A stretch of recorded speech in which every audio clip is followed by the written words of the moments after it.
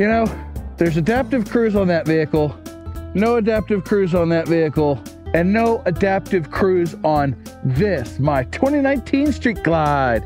Also, if you have your gloves here blocking the thing, it lowers the screen brightness and puts on the lights on the gauges. Pretty cool. Let's go for a ride and talk adaptive cruise. I will make it sound as interesting as I possibly can. Yeah. That sound never gets old. All right, so first, a primer. Adaptive cruise uses radar and camera sensors. Well, radar sensors and camera, and sometimes LiDAR, to figure out the distance between your vehicle and the vehicle in front of you. Or if you want to look at it backwards, your vehicle and the vehicle in front of you. And using this calculation, it knows about how far it's behind, and it can automatically hit the brake and gas for you to keep a set speed. So traditional cruise just goes lickety-split down the road at the speed you set, or higher if you go down a big hill, and then if there's something in front of you, you hit it. As opposed to adaptive cruise where it goes, whoa, there's something in front of us, we better slow down, and it slows down all by itself. It is a wondrous thing. And I had it on my 2015 F-150. It was a first gen adaptive cruise, not the second gen. What's up, guys? Yeah, they're on YouTube now. So the Ram has a second gen adaptive cruise system. So it goes and does start and stop and all that stuff.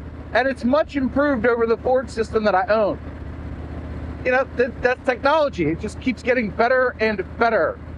This bike only has regular cruise on it, but as I understand it, there are some BMWs and Ducatis that have adaptive cruise. I don't know what I feel about that. You know, it's like, yeah, I get what adaptive cruise does. I don't think I'd want it slamming on the brakes when I'm going through a corner on my bike. I don't think I want that. So I don't know if I would buy a bike that had adaptive cruise. Would you? Leave me a comment below. Let me know if you would buy a bike with adaptive cruise on it. But yeah, I'm not doing it. No. I mean, there have been enough issues where, like Teslas, they removed the LiDAR sensors and they went with just cameras, I think. I believe that's how they did it. And now they have issues with Teslas in their autopilot mode or whatever, rear-ending bikes. Yeah, because they don't see the bike for what it is. Pole position! Yes! We're winning today. Turn our turn signal off.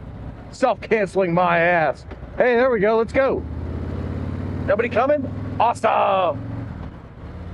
So this adaptive cruise thing is really cool because it gives you a less stressful environment.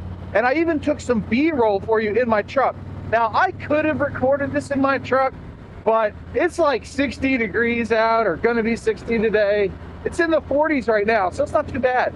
And I was like, oh, hell no, I ain't missing a chance to ride my bike, because my bike is a stress reliever too.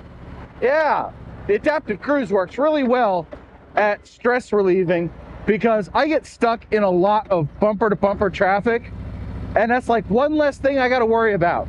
I steer a little bit, the truck does the gas and the brakes. And the upshifts. Ah, that's better. So that's adaptive cruise in a nutshell. It really does save me a lot of stress. I use it all the time in this bumper-to-bumper traffic, like I said. And being the data nerd that I am, I've kept track of the days where I'm in a better mood versus a worse mood. And I am definitely in a better mood when I get home from work, having driven the truck and was able to use the adaptive cruise. It's a wonderful, wonderful thing. And I drove an Audi years ago. It was a Q7, I think it was, Q7. And it had their, level 2 driving system. Must navigate the corner. Hands and feet are busy at all times. Lights yellow. Go, go, go. Whee! I like this route. We're going to talk about that in just a minute. But I drove the Q7, and that thing, the lane keeping system, which my truck has, and it's pretty good, again, better than the Ford, because it's a Gen 2 system, not a first gen system. The Audi was absolutely ridiculous. I didn't want to touch the wheel because it was just keeping the vehicle perfectly centered in the lane. It was awesome. And it knew when the red lights were coming up or something and stopped for the red lights. It was crazy. I really wanted that car, but ended up getting my Ram instead, which, like I said, has a lane keep assist, which is okay, but it's not great. But then again, you know, some people believe that the addition of tech dumbs down the driver. Hey, nobody coming today. We're good. Whoa. Whee! Yeah, I could have used some self-riding tech right there. Wouldn't have made me look like such an idiot. But really, I'm all right with a certain amount of tech in a vehicle. I still, yeah, you know what? When I'm in a car, I don't want to drive. I'd be fine with 100% self-driving as long as I wouldn't get in a wreck. But on my bike, I like the connection to the road and the elements. And I much prefer that over a car or a truck anyway. But when I'm riding a bike, I want to be in control. I want to do all the things. So says the guy that sets his cruise control and goes hands-free for 1.5 miles. I am a contradiction of terms, a walking one at that. And walking is just falling with style.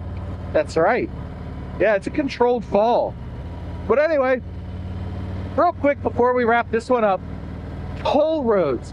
And it got me thinking this morning, and I'm gonna get on the ICC, Maryland 200. It is a toll road that took like 30 years to develop. And I mentioned it in an early video. I think it was the first Brighton Dam video that I did with Ironborn Rider. But I ride it and drive it a lot. I find that this toll road for $1.50 or $2 is like cheap therapy. Go. It lowers my stress level quite a bit. And you know, your old buddy John is all about the stress relieving. Oh yes, gotta relieve that stress, baby. There are so many serious things that stress you out. Do what you can to not get stressed out. So I am gonna get on the toll road. It's right over there. That's it there. Yeah, I'm right. I'm looking straight. And that's a beautiful thing. I was a huge skeptic. The first time I even heard about this thing, I was like, why would I want to ride a toll road? Why would I want to drive on the toll road? Well, there's several reasons. The least of which is, no, not the least of which, is it's stress relieving. It can take the same amount of time to take 270 to 495 to get to work for me. That's my route. You know, I-270 and then I-495. But getting on that road over there that you can't see right now, that is a huge stress reliever because it's 5 more miles, usually about the same amount of time, but it's so much less stress because there's less traffic. And I will pay for the privilege of driving on a road with less traffic. Hey, look at that. They were paying attention. And now we get to do our 0 to 60. It's going to be a slow one because of the CRV. Oh, there they go. Good.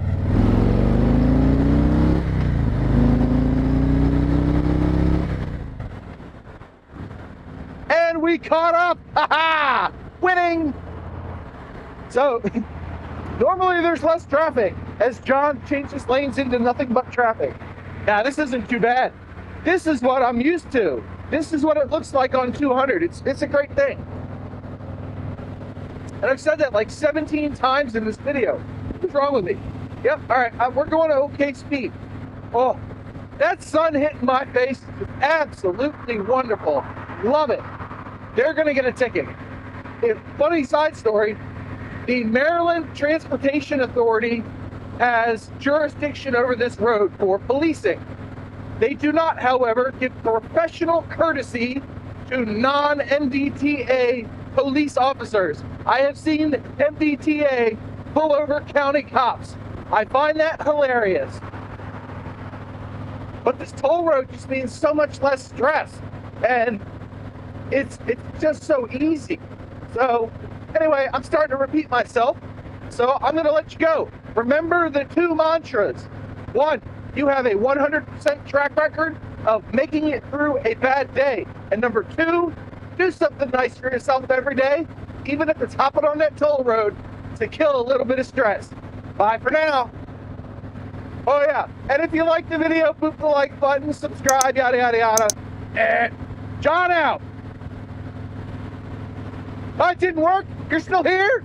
Oh, well, go watch the video on screen now. It's sure to be more entertaining than this.